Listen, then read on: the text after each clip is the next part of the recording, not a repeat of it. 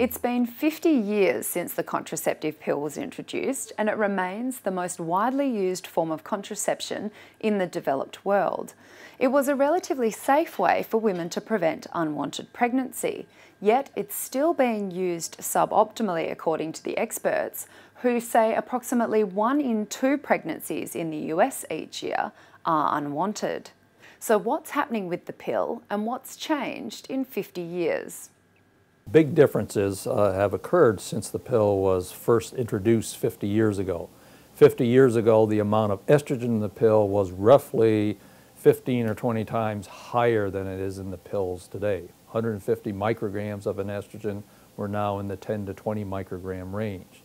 Along with this has been a substantial reduction in the risk of venous thromboembolism or blood clots. In fact, it's dropped by a factor of 2 to 3-fold. The risk of women developing blood clot taking the birth control pill is roughly 2 to 14 cases per 100,000 users per year. So again, an exceedingly low risk. What about the risk of breast cancer?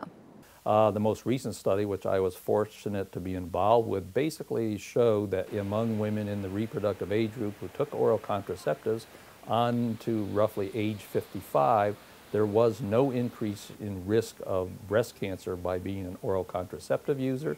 Our challenges are not so much the use of the pill, but again, having methods that reduce the unintended pregnancy rate in this country, which is as high as 50%.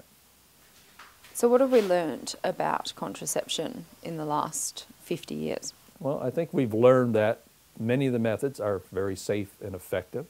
That said, the ability of women to appropriately use them and effectively use them is highly variable. That's why you have a 50%, shall we say, unintended pregnancy rate. 50% seems unbelievable. Is there anything available that could be used more effectively? I think the use of so-called long-acting reversible contraception may be an approach that may be helpful.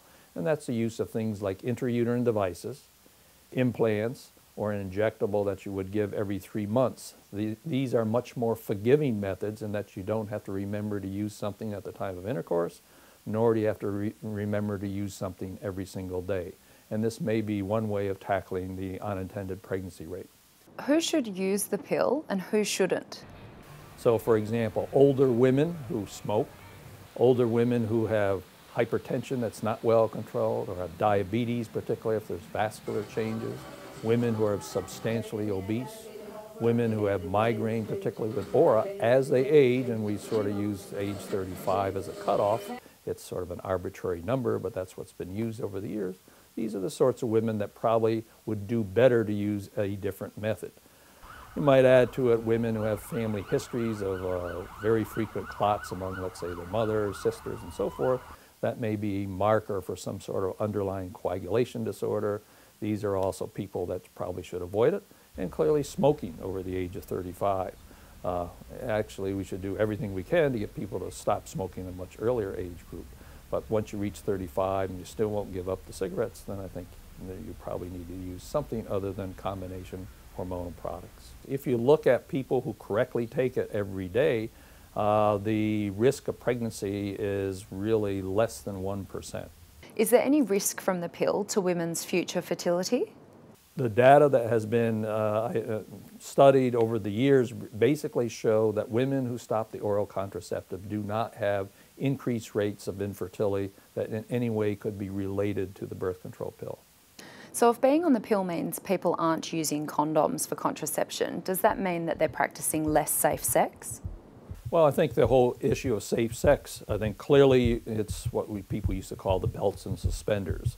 You use the oral contraceptive because of its highly efficacious nature in preventing pregnancy, but you need to counsel women, particularly if they do not have knowledge or have multiple partners of what their STD status is, to use condoms. What about the use of the pill in the developing world?